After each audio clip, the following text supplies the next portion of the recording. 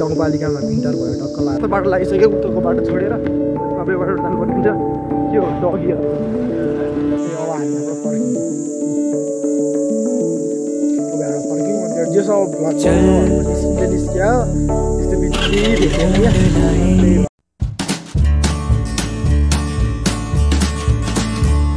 hello everyone welcome back to my new vlog टक्क लाएर अहिले चाहिँ गाउँमा आएको अन्त गाउँमा आएपछि अब घुम्नु त पर्ने हुन्छ त्यही भएर टक्क लाएर मासतिर यताबाट चाहिँ देउराली साइड माथिका जाने बाटो हो अन्त एउटा टक्क माथि जहाँसम्म पुग्छौँ त्यहीँसम्म टक्क लाएर तपाईँहरूलाई देखाउनु पर्ने हुन्छ भने जाँदैछु स्कुटरमा चाहिँ अलिकति उखाएर चाहिँ अलिकति उखाएर दिनु भइसक्यो होला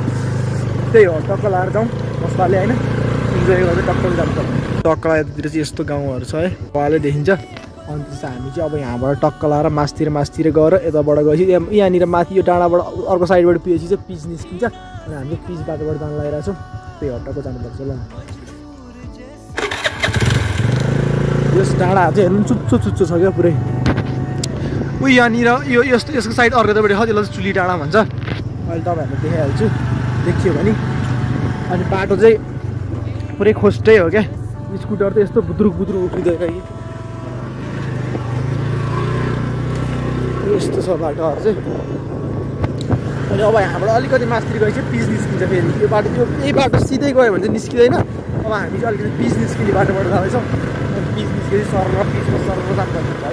यस्तो बाटो लागिसक्यो उत्तरको बाटो छोडेर अबैबाट जानुपर्ने हुन्छ के हो डगीहरू कुकुरहरू टन्नै छ पछि लगाएर एउटा ठिकै हो टक्क लाएर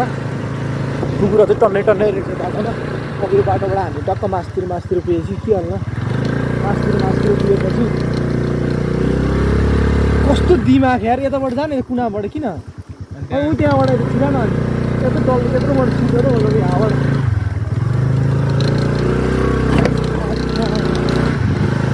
त्यही हो बाटोको घुस्दै छ क्या स्कुलमा यस्तो ठुलो फेरि पछाडिको भाग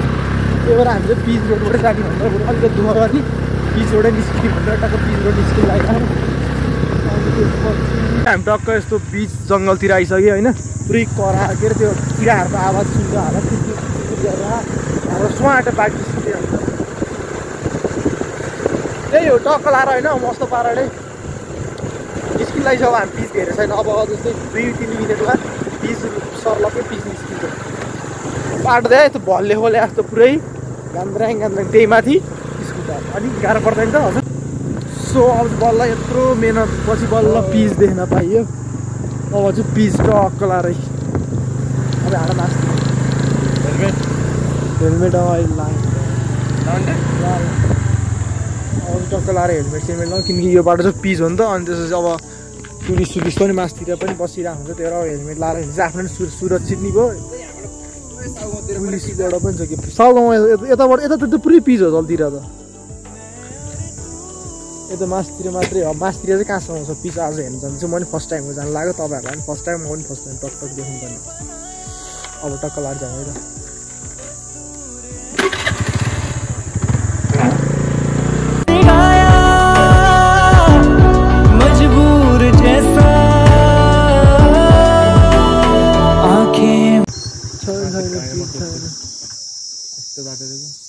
सो पिज होला भनेर जान खोजेँ कि यहाँ त पिजै छैन त यहीँसम्म मात्रै पिज रहेछ त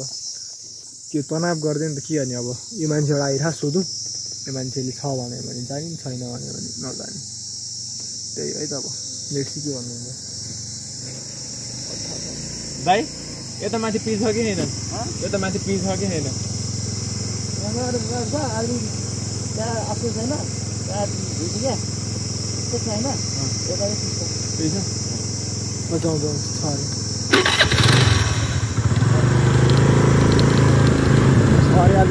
अलिकति अलिक भिड पहिरो सहिरो जाने ठाउँ रहेछ त्यही भएर नभए होला छ अरे तलतिर चाहिँ पिच छ अरे यस्तो छ नि त बाटो है मोबाइलमा त देखाएन होला तर गान्द्राङ गुन्द्रुङ पानी परेर छेउबाट हिँड्न किन कुनाबाट कुना हाल्न खोज्छ जस्तो यहाँ पहिरो जहाँ त पुरै त्यसो भएर पुरै उफार्छ यस्तो पुरै उफार्छ अब यस्तो गरेर पुरै तल भिर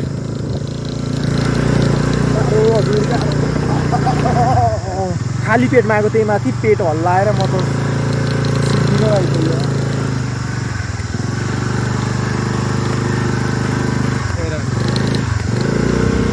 अगाडि बढा न किन त्यहाँ पछि पछि लगाएर ओर्लिनु पर्छ क्या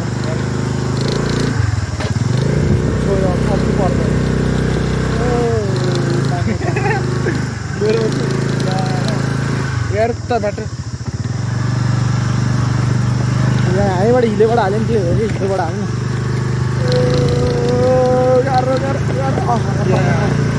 त्यही अब यस्तै बाटो हो पिचतिर गइदियो भेट्छ यस्तो गाई चाहिँ टक्क लाएर के भन्दा यो गाउँपालिकामा इन्टर भयो टक्क लाएर अब यहाँबाट चाहिँ मेरी सपना तेरा सपने सुबह शाम है तू है सही हामी यस्तो ठाउँतिर आइपुग्यो होइन अनि यहाँबाट उतातिर चाहिँ नजाउँ भयो लास्ट चाहिँ अफरोड हुन थाल्यो पिच एकछिन अलिकतिमा पिच फेरि त्यस्तो देखिन थाल्यो त्यही भएर अल्छी लाग्न थाल्यो अनि यहाँबाट अलिकति राम्रो भ्यू देखेको रहेछ तपाईँहरूले यही भ्यू देख्यो भन्थ्यो फर्किनु भनेर पुरै भिड छ हेर्नु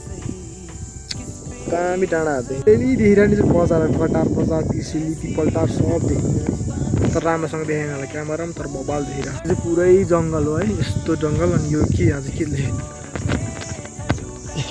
के पहिरो जाने सिग्नल दिएर चाहिँ त्यही अब हामी यहाँबाट फर्किन्छ अब यहाँबाट फर्क्यौँ अनि त्यहाँ जेसो अब भ्लग बनाउन भनेको निस्कियो त्यस्तो बिच केही भेटेन क्या अनि त्यही भएर अब फर्किनै पर्ने हुन्छ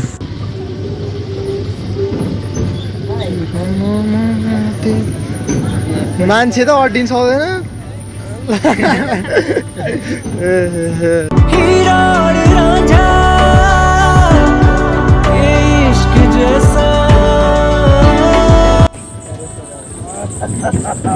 तेरा अनुहार आइरह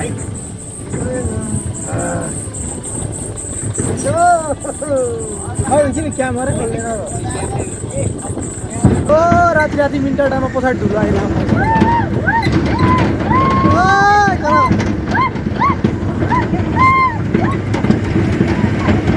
आज चाहिँ पुरै त्यो के भन्छ अरे चन्द्रग्रहण